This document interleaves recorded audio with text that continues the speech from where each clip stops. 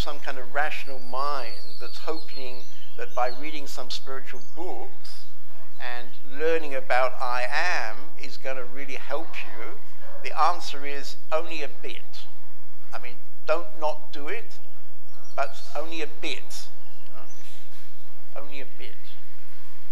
And if you really, really want this, then somehow you have to create inside you and inside your life, I would suggest, you have to create a space.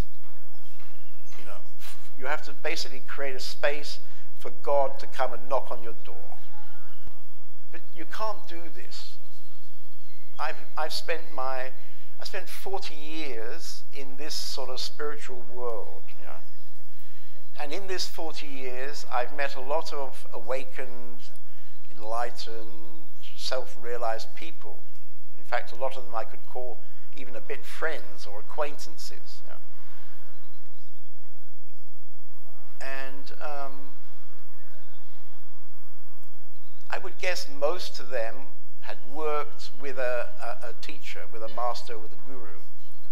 So I definitely would recommend that if you really, really want this, it's a really, really big help to have somebody in your life who you like enough, that you maybe even love enough, you have a resonance with that person, and you spend a lot of time with that person. You have to spend time. And it's better if it's an alive master, because it's not so easy with a dead master. Dead masters are very convenient because they can't really answer back your bullshit. And I also have another recommendation, is you don't really need a nice master or teacher. It can help to have somebody who's not quite nice, because you don't really want somebody who's always smiling and telling you nice things. You need somebody who tells you stuff that you don't want to hear, actually. Because if you have somebody who's telling you nice stuff, it means probably he's not really disturbing your mind very much. Okay, that's my experience. And I would say almost every teacher that I know of, Western or Indian, had a teacher. I mean, there may be a bunch of other people that I don't know who are self-realized, living in the forest somewhere or whatever, and maybe they didn't have a teacher, I don't know. You know? But the ones that I know, for example, I made a project for 16 Indian masters, and I made another project for, I think it was 16 European masters. Yeah, I've got these 2 books and 2 films. And so that's what? That's 32 people.